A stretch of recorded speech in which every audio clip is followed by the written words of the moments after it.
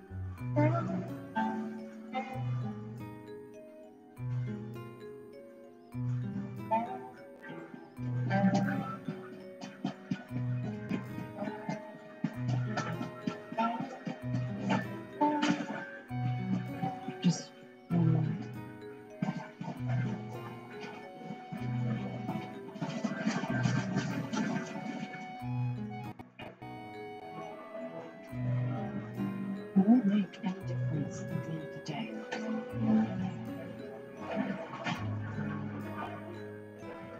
You know better than anyone else.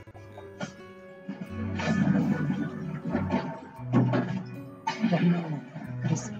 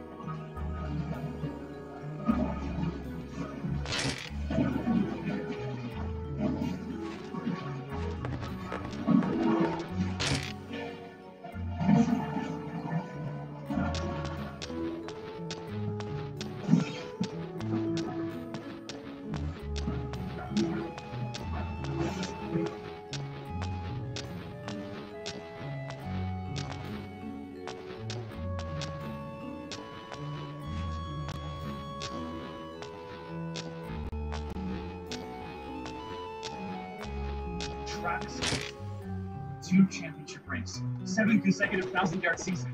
You're Brian Holt. 0 debt, perfect payment history. How worse would you? You do? It's all the experience, smart money tech. And there's a digital checking account that can build credit without the debt. Please, my everything. Me too. Oh, wait. Oh, man. I'll see you, man. Yeah, bye. The debit card that builds credit. Get your experience smart money account with a free app. Let me try.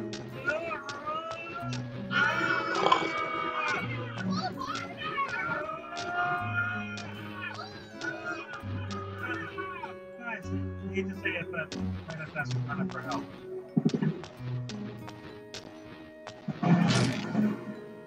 Welcome, Hidden One.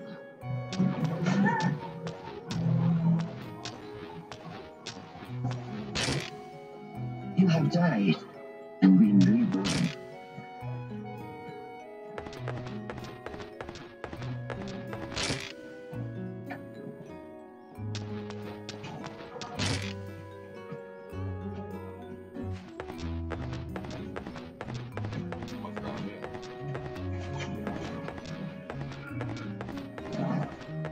We need to find a way to get you inside without being seen. You couldn't bang the guns to the other way. I should simply mess the train.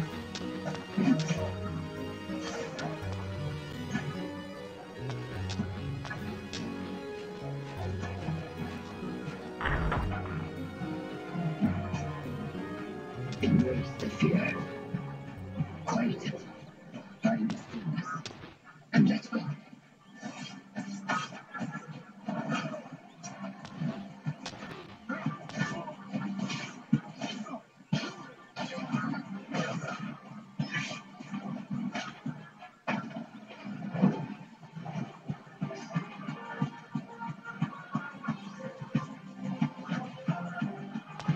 The stage is yours, Bazba.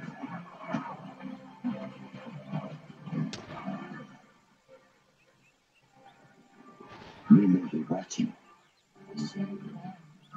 History. Their lies intoxicated you.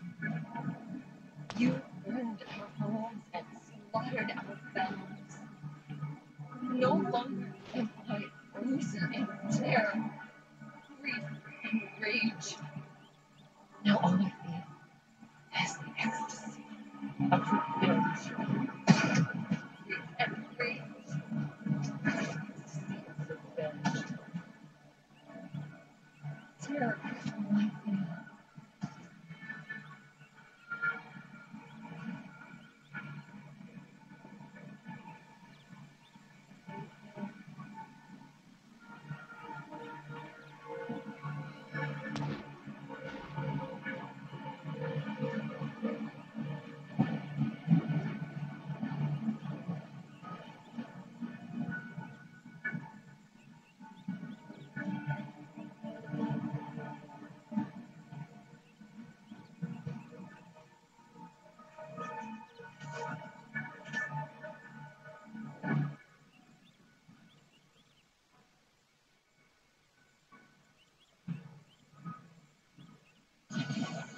For as long as I can remember, I have lived for an equal.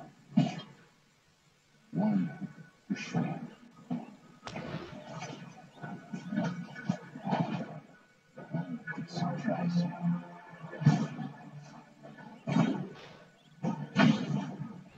One who could even beat me. Yet all I found is disappointment. Will one of you finally give me what I desire?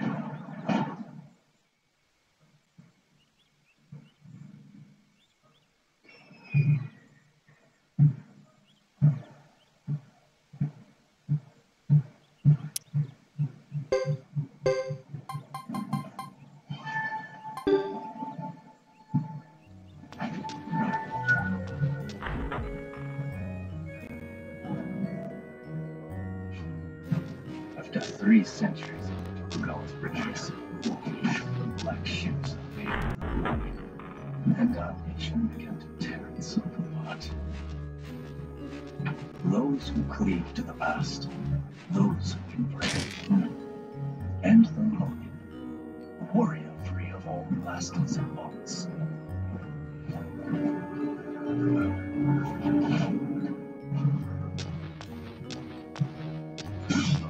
Watch over you all, as your blades carve through the future.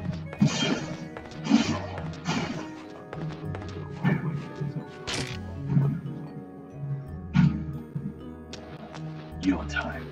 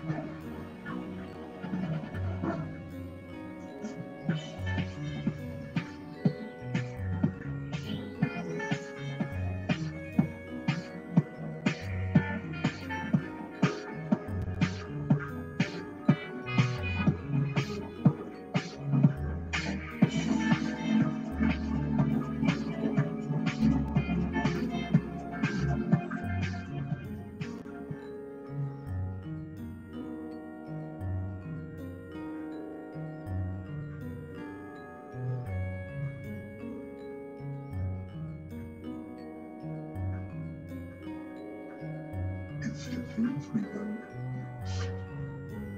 destroy us.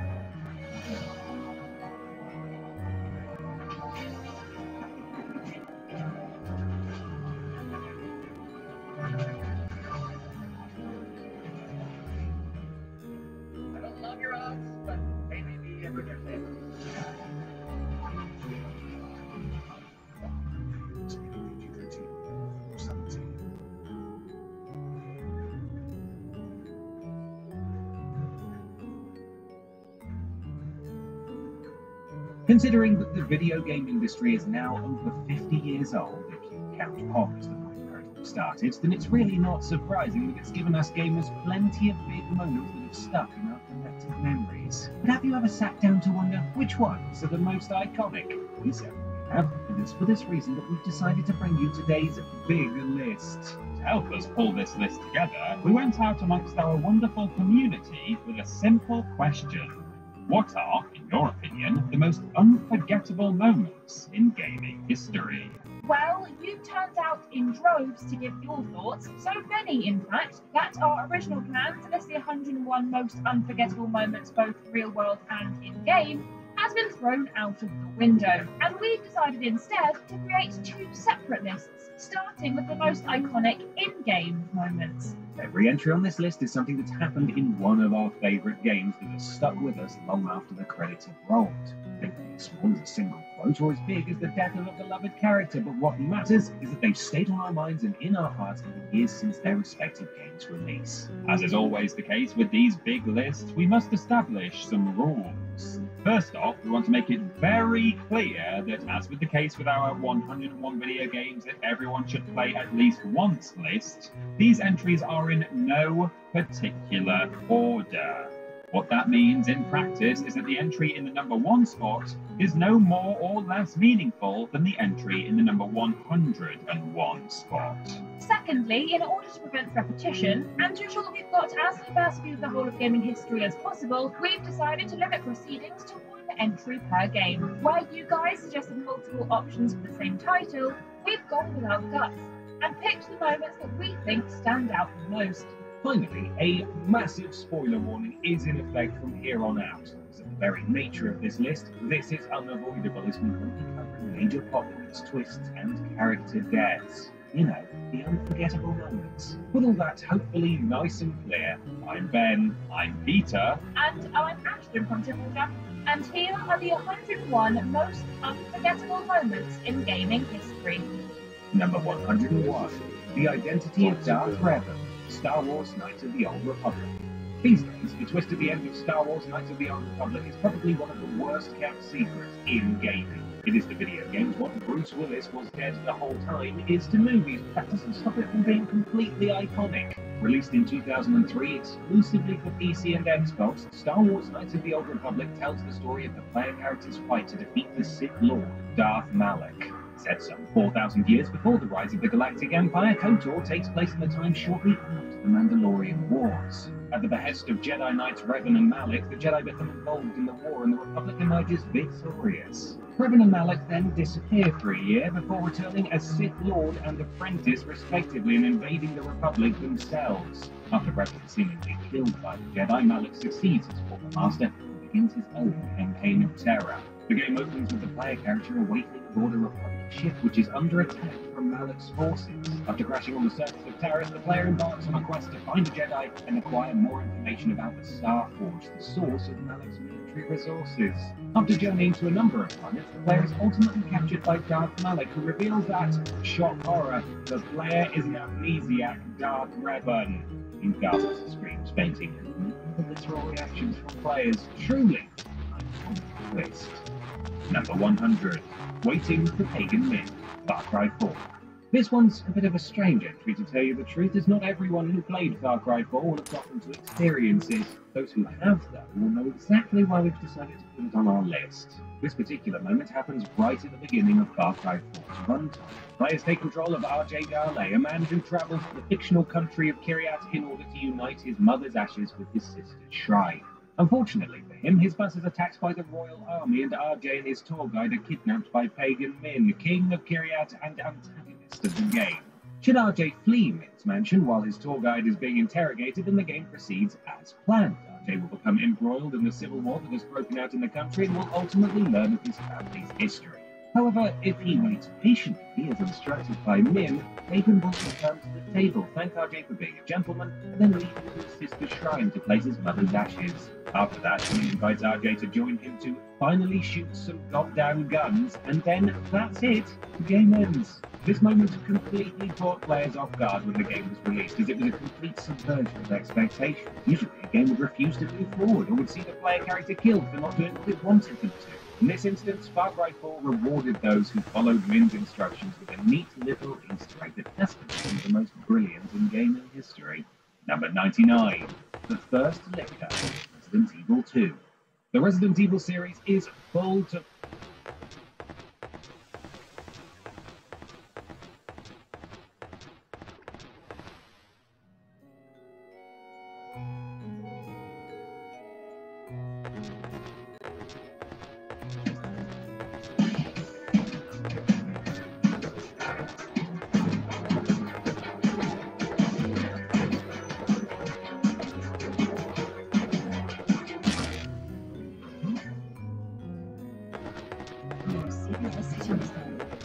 Yes.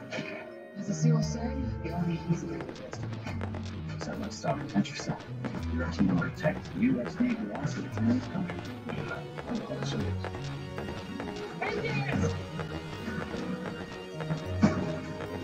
It's portrait something else. Great help. Most great responsibility. NCIS. Needs 2 seconds and central and CBS. The screening will carry out plus. So we've been running a theme here lately on Game Ranks, if you couldn't tell, where we want to talk about some games we don't get to mention very often. Here are some mostly big games that didn't get enough attention, or we suspect some people just skipped. Let's talk about some games here. We got 10, so let's start off with number 10.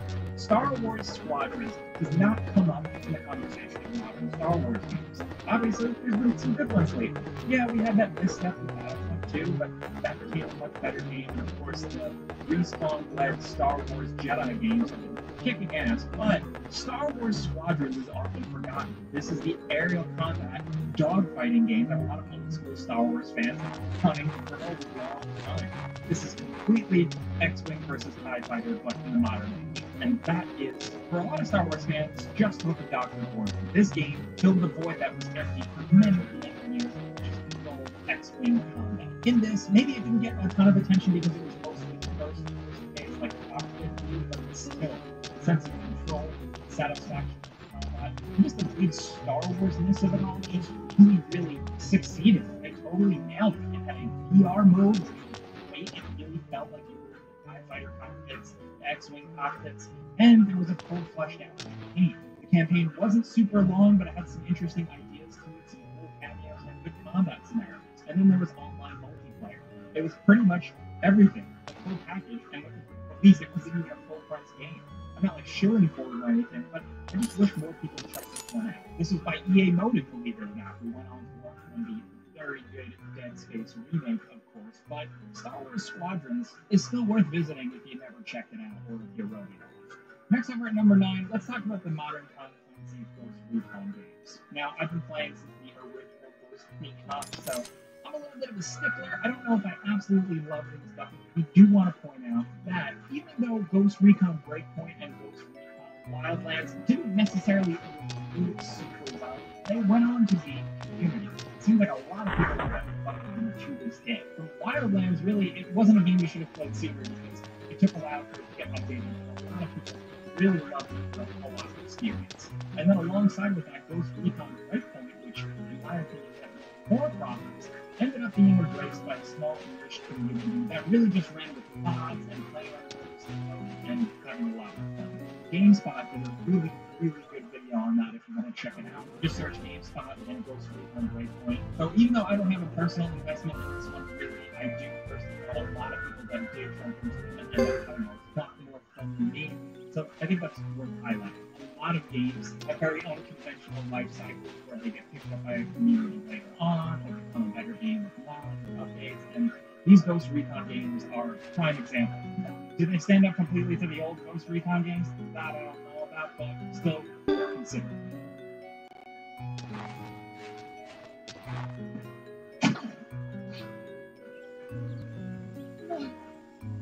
Next over at number 8, we have Kena Bridge of Spirits. Now, when this released back in September of 2021, we don't think it got enough attention. It got good reviews, people seemed to genuinely like it, but it didn't really come up in Game of the Year conversations. It really wasn't held on to very tightly by the third-person action-adventure platformer crowd. But these types of games, now in this day and age, only come around ever so often, and Teen of Brittle Spirits was solid, good fun. Maybe it was the fact that on the surface it looked a little generic. What you have here is a game that's absolutely gorgeous with a charming world, some fun puzzles, and some challenging combat. Actually, surprisingly challenging. Some of the bosses towards the end got pretty nuts.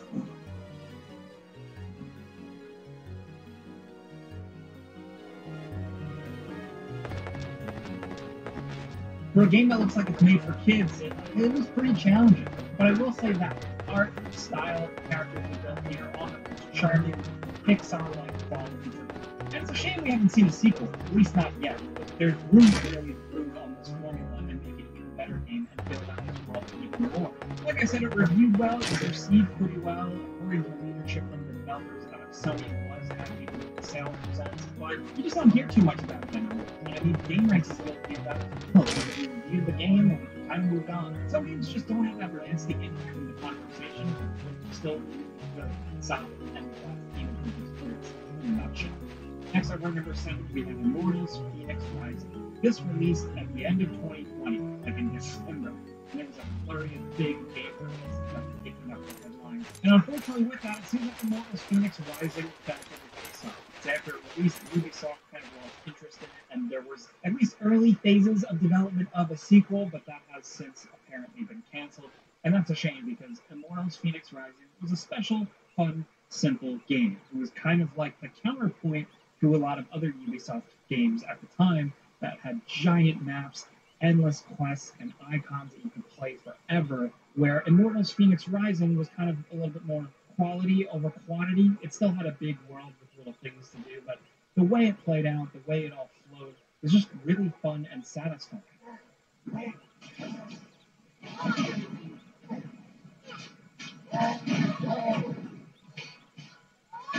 And it was a cartoony, kind of lighthearted spin on Greek mythology. Something that we've seen in so many games before, but here, it felt a little bit more cartoony and fun, and not hyper-realistic or gritty or gruesome. It kind of felt like The Legend of Zelda Breath of the Wild mixed with one of the modern Assassin's Creed games, like Assassin's Creed Odyssey. And that turns out that was actually a pretty cool combination. It had a lot of good environmental and situational puzzles. Some of them were, were pretty brain-busting. Also, some good combat and some big boss battles. It wasn't perfect, sure, but it was still really fun to play through. So, if you're looking for something open world but not extremely massive, and also something a little bit more lighthearted and fun and cheery, consider this one. Next over at number 6, we have Call of Juarez Gunsling. Now, this game is incredibly underrated because it comes from a franchise that nobody really cared about. There's been a couple of Call of Juarez games, and they were fine, whatever, shooters, but Gunslinger turned out to be just like a super tight, satisfying arcade-style first-person shooter.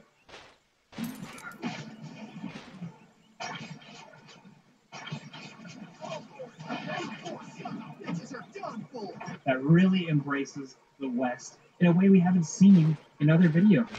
If that doesn't sound interesting enough to you, let me at least pitch you this. It was developed by Techland, the people behind the Dying Light games, so just think good first-person action with some gore and a little bit of edge to it, and there you go. That's Call of Juarez Gunsling. It has like a legendary, overwhelmingly positive on Steam because it's just good, simple, straightforward video game fun. If you're looking for a cool first-person single-player action game, Call of Juarez Gunslinger is it, man. Next over at number 5, we have A Way Out. This is from the developer Haze Light Studios, the people most recently behind It Takes Two. But this was their previous game, the one in between It Takes Two and Brothers, A Tale of Two Sons, and it once again embraces cooperative play. And it does it in such a special way. Well, really, multiple special ways. So what this is essentially a buddy cop heist jail breakout type of... It encompasses a lot, where each character is playing as one of the two dudes. And what starts as a prison break game with complex scenarios, like you both trying to shimmy out, hiding stuff in your jail cells, keeping watch and look out for guards. Eventually you break out, you're on police chases together, you're getting shootouts together, and it is paced incredibly well. You're not just running and gunning for a whole game.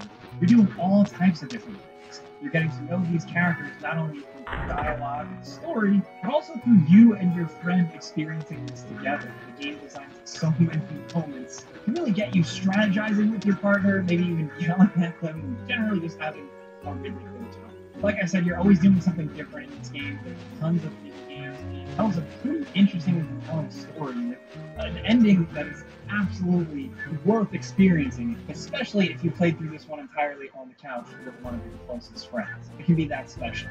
I've been singing the praises of this game for years. We did do a game ranks before you buy on it, but we haven't really talked about it too much other than that one video, but here, I'm saying it today. A Way Out, it's from 2018, but if you're looking for a really good co-op experience, check it out. Next up for number 4, we have Astral Chain. Astral Chain, released in 2019, it was cool. I feel like when people talk about the best Switch games, there are so many things worth mentioning, but even in the conversation, you never hear a whiff of Astral Chain. Now, this is a Platinum Games game, and it was a Switch exclusive, and the lead designer is behind Automata, the supervised by, of course, Hideki Kamiya. He, of course, was the legendary designer behind so many things, but most of all, something like Yellow Knight 5. In this game, there's cool, stylish, fast movement, over-the-top combos, button mashy, action combat, but you're also playing as this like sci-fi rookie police officer, and there are crime fighting and mystery solving elements too. Really, this is a simple one to explain, but it has cool ghostly creatures, and fun, action adventure and stuff. And down at number 3, we're going back.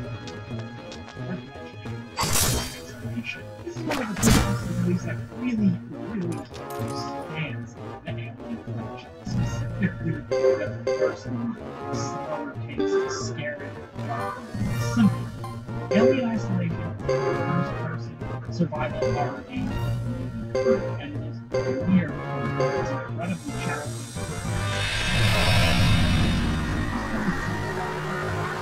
And ultimately, it's cool as hell. It takes like 15 years after.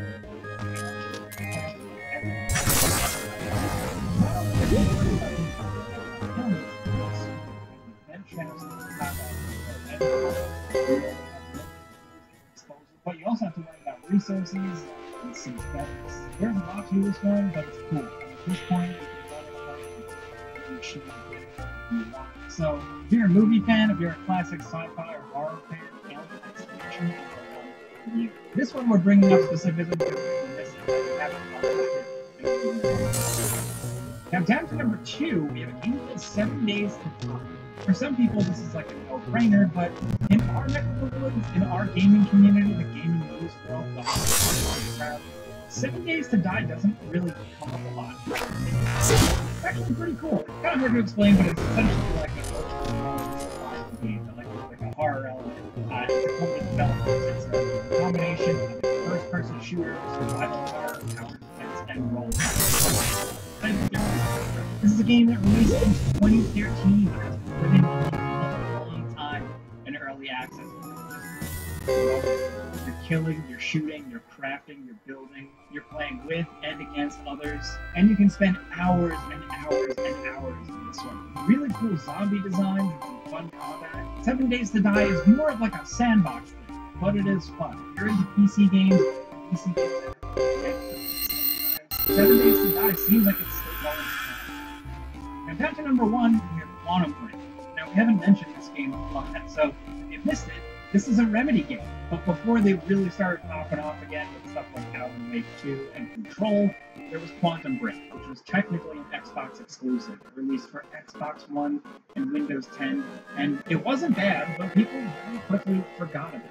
You play as Jack Joyce, who is the main character played by actor Shawn Ashmore, who you may have seen in the X-Men franchise or in other video games, and he's really great here. And Remedy is doing their thing, combining storytelling elements here with video game story, but also live action scenes. They shot up the whole TV show, accessible to the team that like ties into the events you play, and you watch some show. It was really creative. I don't know if all the television shows ended. I found it more.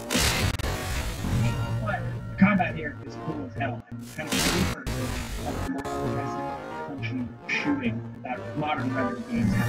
They do what they were doing. Quantum Break really pushed the tag powers. You're zipping around the environment, punching and shooting, manipulating this weird style way. And it was cool as hell. Again, not just some basic issues and stuff like that. If you're looking for something different and you initially missed this one, when you missed worth reconsidering checking it out. There's also 10 games you should have played sooner, or some games that are right there. Whatever. You want to pay attention to games and stuff. Let us know what you guys think. Anything really wet in your whistle that you think not enough people know? Let's talk to that in any suggestions about it? If you like this video and you like talking games, it really helps us out. So thank you. Thanks for watching.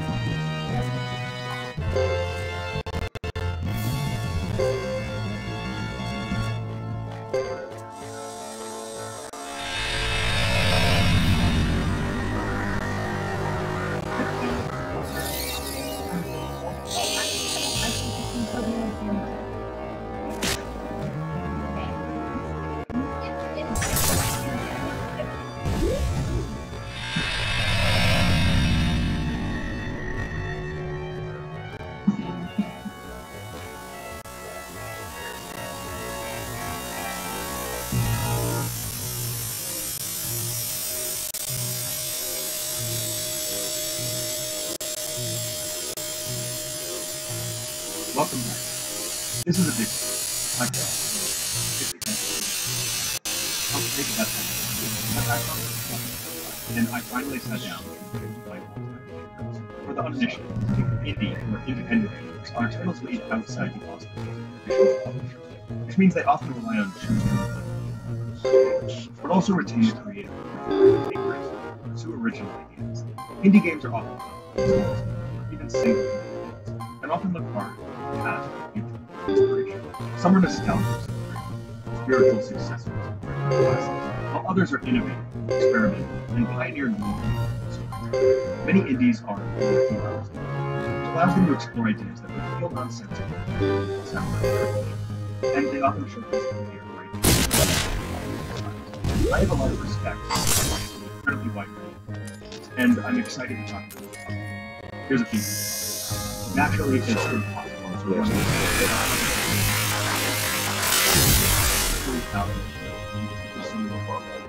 I have, however, played other games. From my opinion, but despite the I did try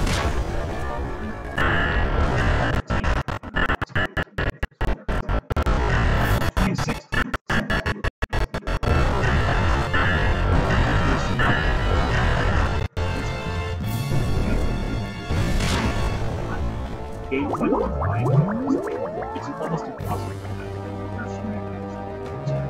But I really like it, and you can do these things that also makes it. Don't forget to like this video and subscribe. And with all that said, let's rank some games. Number 4, Super Hot.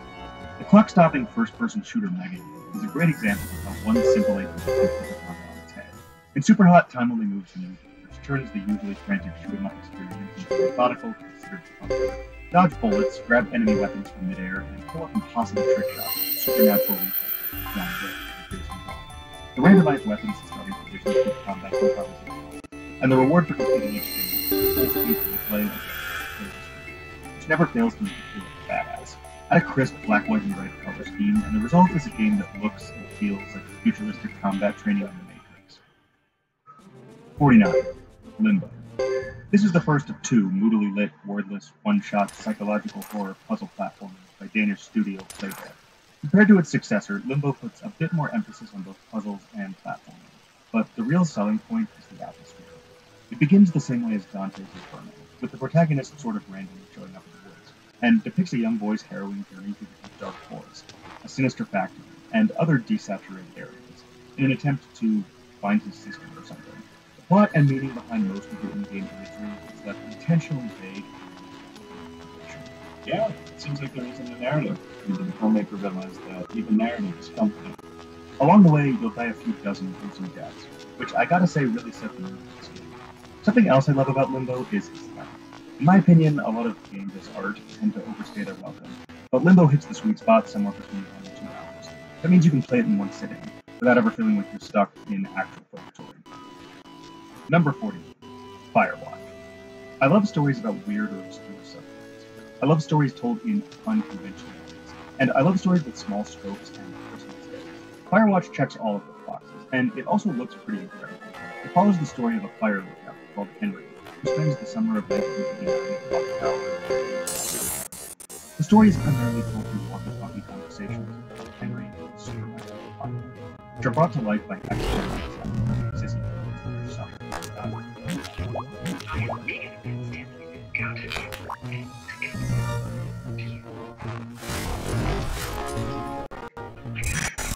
Aila poses effective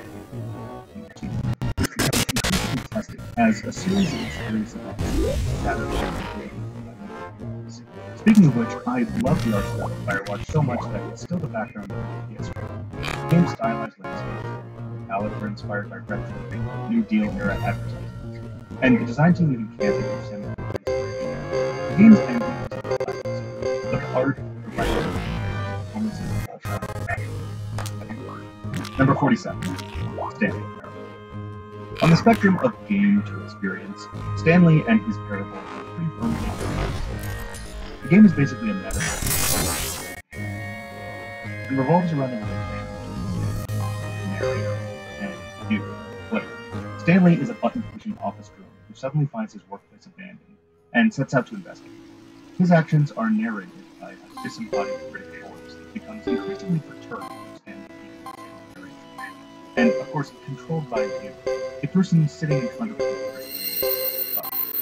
say much more of these words, but suffice to say there is full irony, dry humor, and fourth wall building. You do realize there's no choice or anything in here, right? If I'd said Stanley walked past the broom closet, at least you would have had a reason for exploring it to find out.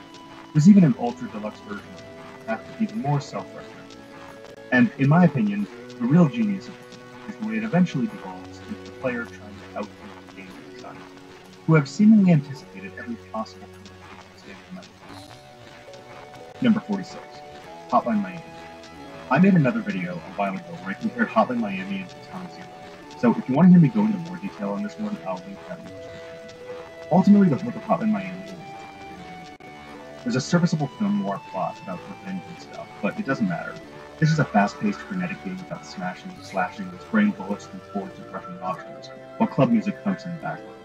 It's pretty hard, but every death comes you right back into action, and the levels are so short that the gameplay loop really sucks. There's also a big variety of weapons to play with, from bottles and fuels to katana to Hotline Miami feels retro even by game standards. Maybe because of the garish neon color scheme, or maybe because of the flashlight graphics, but it's one of the games on this list that fully deserves classic status. Number 45, Sifu. The first entry on the list from the year of our Lord 2022. Sifu is a stunningly cinematic roguelike about revenge and master. In essence, it's a martial arts game, but some elements that elevate Sifu are striking off the rise, challenging but fair combat, a solid story, and a powerful mechanism. The image of Sifu is the character slowly losing vitality until you eventually succumb, which ends your first run. Your character is the son of who is betrayed and murdered by students. In your quest to hunt them down one at a time, and avenge your late father. During each run, you can spend XP to unlock permanent skills and unlock shortcuts.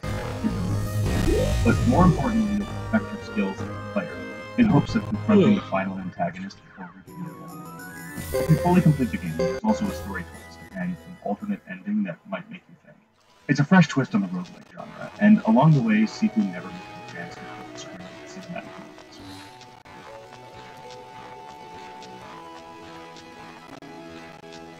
On the season premiere of Operation Maelstrom, April Harbor counterattack. We lost 42 planes and around 200 people.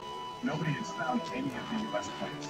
That's remarkable. Join the extraordinary mission to bring our fallen heroes back home. The witness, a truly historic display. Firewall. Isolation of men, creation of the rich, are discovered and stream on Max. Number 44, Transistor. The second of 3 isometric action movies in the Supergiant game. Transistor tells the story of a voiceless Sifu, a talking sword, and a sultry revenge tour through the dystopian cyberpunk city of Bazba. You play as Rhett, a famous singer frantically murdered, And on the run, Bingo. take Take that. A mysterious artificial process, which is slowly consuming content in combination with cyber attacks and a massive supply. As in Seafood, you fight your way through the city and systematically take your command. Compared to both its predecessor Bazba and its eventual successor King, Transistor has much more, and also leans more into the storytelling aspect. But the isometric combat shares the same thing. Combat feels satisfying, which is good because most of your time is spent in combat. Although the Transistor Sword is a weapon, you can customize your playstyles with like special attacks and limiters, which are optional to buff and increase your XP. There's also a tactical element where Rhett can freeze to plan actions and execute them in practical ways on bosses. If you enjoyed Bastard, chances are you will also enjoy scripts about it.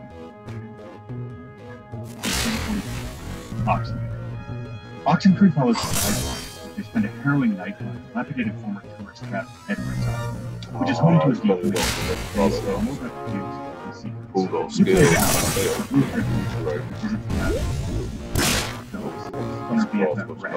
Shy Girl Milna and Frenemy who dated Alex's wife before he drowning. What follows is a well-written as the teams are separated. Talk like her. The way it all plays out as one of the main features of Oxenfree is dynamic real-time dialogue trees. The fates and relationships are tracks, and your choices also affect how much of the mystery is solved at the end. I really respect the writing of this kind of series, and Oxenfree sells the story even more with quality concept. You had Alex bring up the death machine. Stop saying it was my fault. Come on, Jonas, this is nobody's fault. Ghosts are never anybody's fault, certainly not ours. The other signature element of Oxenfree is the handful of people. Most of the puzzles in the game are solved completely various frequencies, and you can pick up additional lore if you tune into the right wavelength in the right place. More importantly, I like the way the radio is integrated into the backstory and creepy effect of the And by the way, Oxenfree is definitely so even if you're easily spooked, you'll probably do it.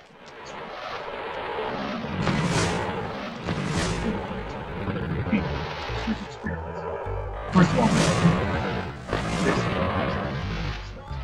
it's basically a Zelda-inspired action, Pixar-level cutscene with deep thematic storytelling.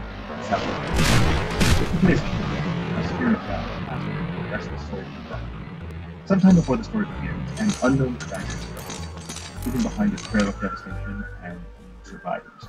The only lingering ghettos of the valley are resentful ghosts and some adorable little creatures who thrive. The Rot team up with Phoenix to investigate the past, solve environmental problems, and battle ancient volcano facilities, staff, and I'm not gonna lie, the gameplay of Kinect is solid, not fun. However, have you looked at it? The visual design, the cutscene, voice acting, the complete offers are all good, and they all serve the very sweet and sad story, which is the biggest.